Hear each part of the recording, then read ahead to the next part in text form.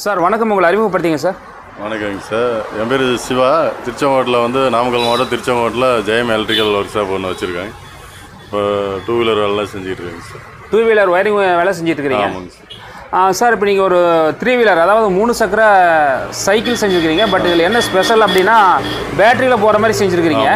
அப்படியே அதை பற்றி கொஞ்சம் சொல்லுங்கள் சார். இது வந்து பார்த்திங்கன்னா முடியாதவங்களுக்காக இந்த மாதிரி செஞ்சுருக்குது.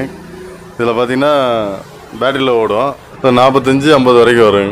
பேட்டரி போகிறத பொறுத்து இருக்குது. ஒரு பட்ஜெட்டுக்கு தகுந்த மாதிரி போட்டிருக்கு. பேட்டரி 26 AH பேட்டரி போட்டிருக்கு. சரிங்க. நல்லது, ஒரு 45 மைலேஜ் வரும். சரிங்க. ஒரு 6 மணி நேரம் சார்ஜ் போட்டால் ஒரு 45 கிலோமீட்டர். இந்த பேட்டரி சார்ஜ் ஆகிறதுக்கு எத்தனை மணி நேரம் சார்ஜ் போடும்? 6 மணி நேரம் ஆகும். 6 மணி நேரம் சார்ஜ் போடணும். இப்போ நம்ம நைட்டு போட்டுவிடலாம், காலையில் ஓட்டிக்கலாம். ஆமாம், டைமிங் பார்த்து போட்டுக்கிட்டாங்கன்னா கொஞ்சம் பிரச்சனை இல்லாமல் இருக்கும். சார் இந்த வண்டியில் வந்து பாருங்கள், ஸ்பெஷலாக வந்து முன்னாடி இந்த மாதிரி டூம்லாம் செஞ்சுருக்கிறீங்க. இதெல்லாம் இதை பற்றிலாம் கொஞ்சம் சொல்லுங்கள் சார். இதெல்லாம் பார்த்தீங்கன்னா மற்ற வண்டிலாம் பார்த்தீங்கன்னா அது பேலன்ஸ் கட் ஆகுது, அடிக்கடி கம்ப்ளைண்ட் வருது. இது வெயிட் அதிகமாக இருக்கனால அது வந்து சரி கம்பி மாதிரி வைக்காமல் சும்மா ஒரு தகடில் செஞ்சு நல்ல மொத்த தகடாக போட்டு. சரிங்க. உங்களுக்கு அது பேலன்ஸ் கட் ஆகாமல் ரொம்ப நாள் லைஃப் வரதுக்காக வேண்டி இப்படி பண்ணியிருக்கு. ஓ சரி சரிங்க. சார் இதில் பொதுவாக பார்த்தீங்கன்னா அந்த லெஃப்ட் ஹேண்ட் சைடு தான் உங்களுக்கு வந்து எல்லாமே கண்ட்ரோல் இருக்கிற மாதிரி தெரியுது. இதை பற்றி அப்படியே கொஞ்சம் சொல்லுங்கள் சார். இல்லை, இப்போ பார்த்தீங்கன்னா வண்டிக்காருக்கு வந்து ரைட்டு உங்களுக்கு சொல்லக்கூடாது. அது வண்டிக்காருக்கு வந்து லெஃப்ட் கை மட்டும்தான் வேலை செய்யும். சரிங்க. அதனால லெஃப்ட் ஸ்டீரிங்கு, லெஃப்ட் பிரேக்கு, ஹார்னுக்குன்னு எல்லாமே லெஃப்ட்டில் வர மாதிரி பண்ணியிருக்குது. அவர் சொன்னனால அப்படி பண்ணியிருக்குங்க சார். சார் பொதுவாகவே பார்த்தீங்கன்னா அந்த 3 சக்கர வண்டி ஓட்டுற கஸ்டமர்லாம் ஏதோ இப்போ அதாவது கை காலில் வந்து இந்த மாதிரி கொஞ்சம் சில பிரச்சனைகளாக இருப்பாங்க. அவங்களுக்கு எந்த சைடு வந்து வேலை செய்தோ அந்த சைடு தேவைங்கிற மாதிரி நீங்கள் வச்சு கொடுப்பீங்களா சார்? எப்படி வேணாலும் பண்ணிக்கலாங்க சார். ஸ்டேரிங்கு காலில் கை வேலை செய்யல, காலில் தான் பண்ண முடியும்னா காலிலே கூட ஸ்டேரிங் வச்சுக்கலாம். எக்ஸ்ட்ரேட்டர் காலிலே பண்ணிக்கலாம், பிரேக்கு காலிலே எல்லாமே பண்ணிக்கலாம். கொஞ்சம் எப்படி கேட்குறாங்களோ அப்படி பண்ணி கொடுத்துடலாங்க. ஸ்டேரிங் கூட காலிலே வச்சுக்கலாங்க? வச்சுக்கலாம். அதாவது நம்ம உறுப்பில் வந்து கையோ காலையோ அதாவது ஒரு பக்கம், அதாவது ஒரு இது வேலை செஞ்சா போதும். வண்டி ஓட்டுற மாதிரி பண்ணிக்கலாம். எப்படி சரியாப்படுதோ பண்ணிக்கலாம். பரவாயில்ல. இந்த மாதிரி இருக்கிறவங்களுக்குலாம் நீங்கள் ஒரு பண்ணி கொடுக்குறது ஒரு வர பிரசாதம் நினைக்கிறேன் நான். அந்த மாதிரி ஸ்கூட்டர் 2 வீலர் பண்ணுறத விட இந்த மாதிரி வண்டி செஞ்சு கொடுத்தா பரவாயில்லன்னு நான் பார்க்குறேன். எப்படிங்க சார் சொல்கிறீங்க? இல்லை, இந்த மாதிரி முடியாதவங்களுக்கு பண்ணி கொடுத்தோம்னா நமக்கு கொஞ்சம் இதாக இருக்கும். அது இல்லாமல் இவங்க பெட்ரோல் அடிக்க முடியாது, எப்படியும் வேலைக்கு போயிருக்க மாட்டாங்க. இப்போ பேட்டரி வண்டினா வீட்டில் சார்ஜ் போட்டுக்கலாம், ஓட்டிக்கலாம். அந்த மாதிரி இதெல்லாம் பண்ணுறாங்க சார். ஓகே சார், உங்களுடைய நல்ல மனசுக்கு வாழ்த்துக்கள்.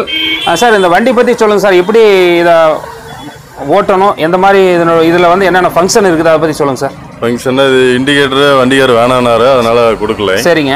ஹெட்லைட் இருக்குது.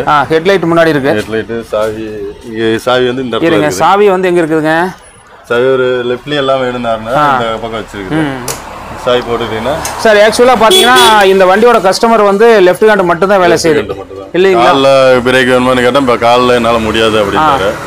அதனால லெஃப்ட்லேயே எல்லாமே கொடுத்துருங்க, லெஃப்ட்டில் எல்லாம் முடியும். இப்போ நீங்கள் கால் இந்த இடத்துல கால் வைக்கிற இடத்துல பிரேக் வேணாலும் வச்சுக்கலாம். அதே மாதிரி அந்த இடத்துல ஸ்டேரிங் வேணாலும் வச்சுக்கலாம். வேற மாதிரி பண்ணிக்கலாம். அதாவது திருப்புற மாதிரி நீங்கள் ஆல்டரேட் பண்ணி பண்ணிக்கலாம். ஓகே, இந்த இடத்துல சாவி இருக்குங்க. சொல்லுங்கள் சார். சாவி இருக்கு. சாவி போட்டு ஹெட்லைட்டு, இது dim right, pass light, ambulance mode மாதிரி. இது பிரைட்டு, இது டிம்மு. வேற என்ன கண்ட்ரோல் சார் இந்த இடத்துல இருக்கு? வேற என்ன எக்ஸலரேட்டர் இண்டிகேட்டர் பேக் ஃப்ரண்ட் கொடுத்துருக்கு. இது இந்த பக்கம் தள்ளினீங்கன்னா பேக் போவோம், இப்படி தள்ளினீங்கன்னா ஃப்ரண்ட் போவோம். சார் இப்போ இந்த பேக் போவோம் ஃப்ரண்ட் போவோம் அப்படின்னு சொல்றீங்களா? அது என்னது?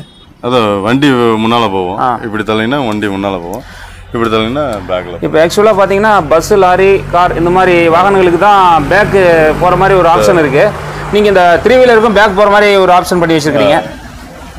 அது என்ன பர்பஸ்க்காக சார்? அது அவங்க இறங்கி தள்ள முடியாது. இன்னொரு ஆள் இப்போ 3 வீலே வருது, இப்போ ஸ்கூட்டிலாம் வருது 3 வீலுக்கு. அது இருந்தாலும் நாங்கள் பிடிச்சா இழுத்து விடுவோம் முடியாதவங்களுக்கு.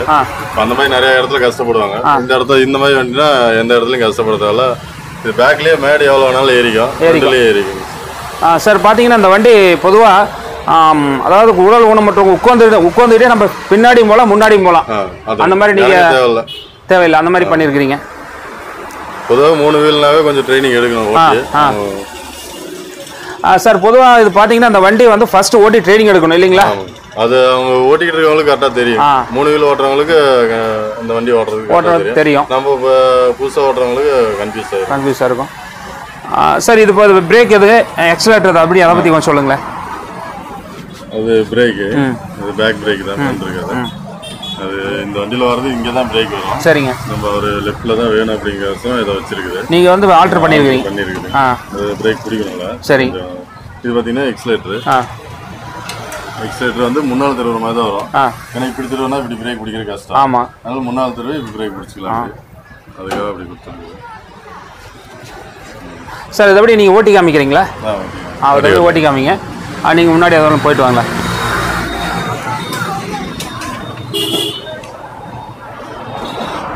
பாருங்கள், முன்னாடி பிரேக் போட்டு இப்போது வண்டி முன்னாடி போயிட்டுருக்கு.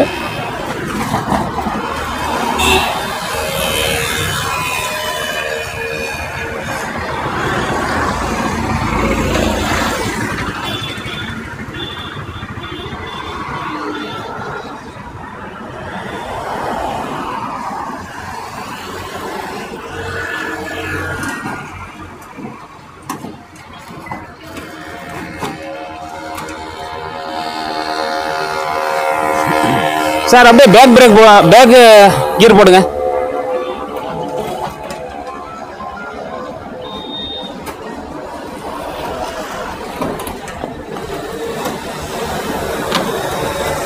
பாருங்க, வண்டி பேக்லேயே போகுது. இந்த மாதிரி எல்லா ஆப்ஷனுமே அந்த வண்டியில் இருக்கு.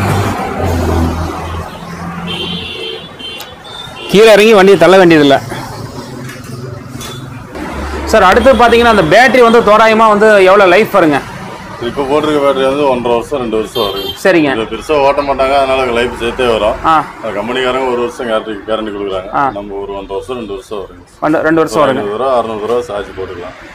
இதே குவாலிட்டியான பேட்டரி போட்டோம்னா 4 வருஷம் 5 வருஷம்லாம் வரும். சரிங்க. அதுக்கு பேட்டரிக்கே இந்த வண்டிக்கு உண்டான காசு வந்துடும், 25,000 வந்துடும். இப்போதைக்கு இதை போட்டிலாம் அது மறுபடியும் ஃபியூச்சர்லாம் இன்னும் கம்மியாகும் பேட்டரி.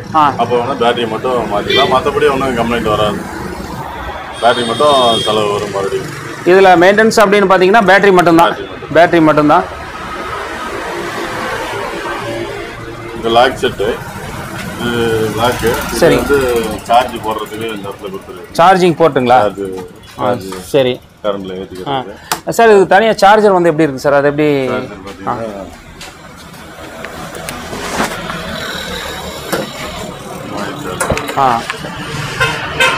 இதுதான் பேட்டரி சார்ஜருங்க.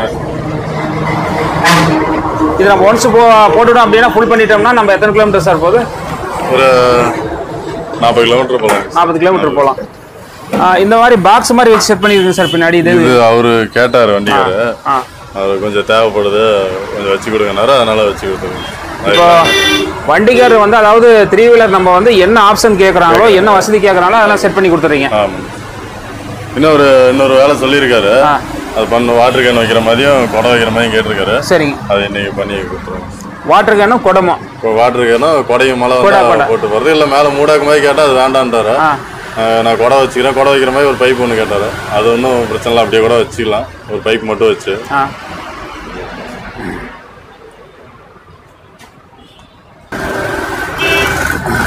சார் இப்போ இந்த வண்டியில் பார்த்தீங்கன்னா அந்த பாக்ஸ் மாதிரி கீழே ஒரு பாக்ஸ் மாதிரி பெட்டி மாதிரி வச்சுருக்கீங்க. இதில் என்னென்ன சார் இருக்குது, என்ன கண்ட்ரோல்ஸ்லாம் இருக்குது? இது வந்து சார்ஜ் போடுறது.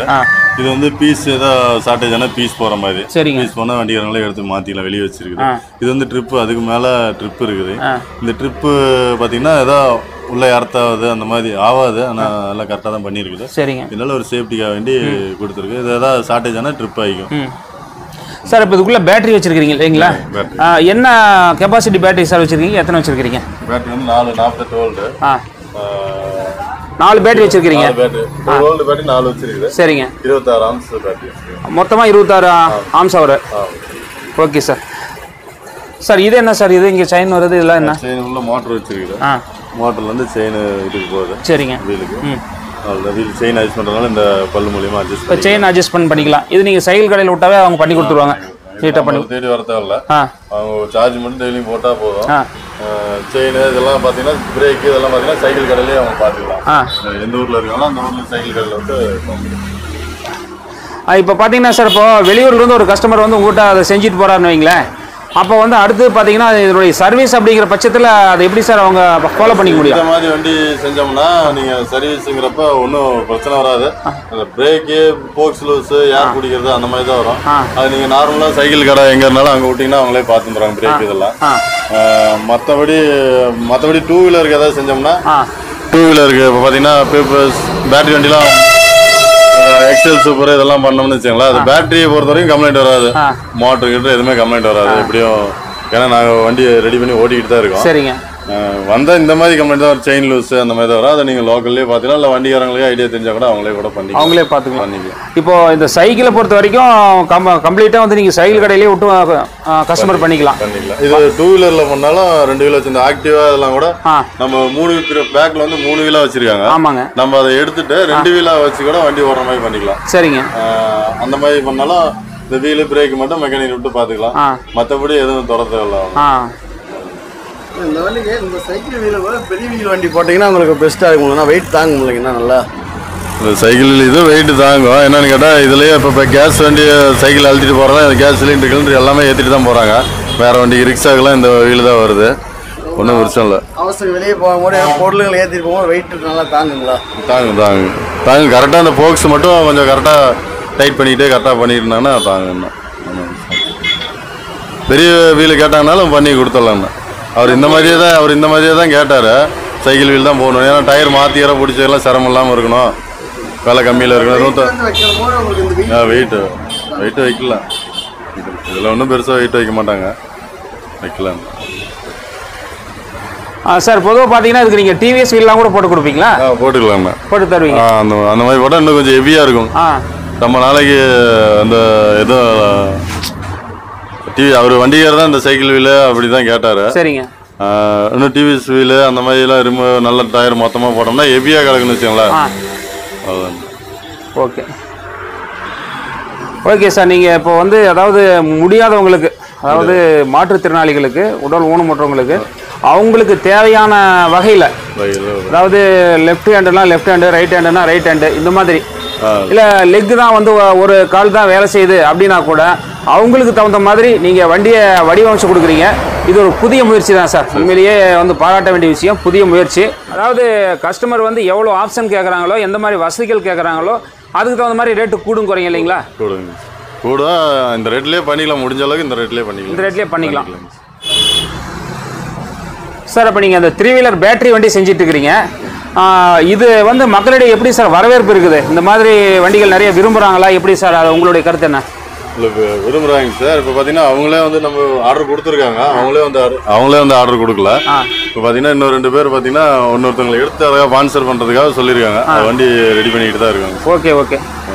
இப்போ பார்த்தீங்கன்னா ஒரு அதாவது நல்ல உள்ளம் படிச்சவர் வந்து இன்னொருத்தருக்கு, அதாவது ஏழ்மையில் இருக்கிறவங்களும் இந்த மாதிரி ஒரு வண்டி வாங்கி தரணும், இந்த வண்டி ரெடி பண்ணிடுறத பார்த்து நான் அட்வான்ஸ் கொடுத்துட்டு போனார். ஓகே பண்ணி கொடுங்க, நான் இது ஒரு உதவியை செஞ்சுக்கிறேன் அப்படின்ட்டு. ஓகே.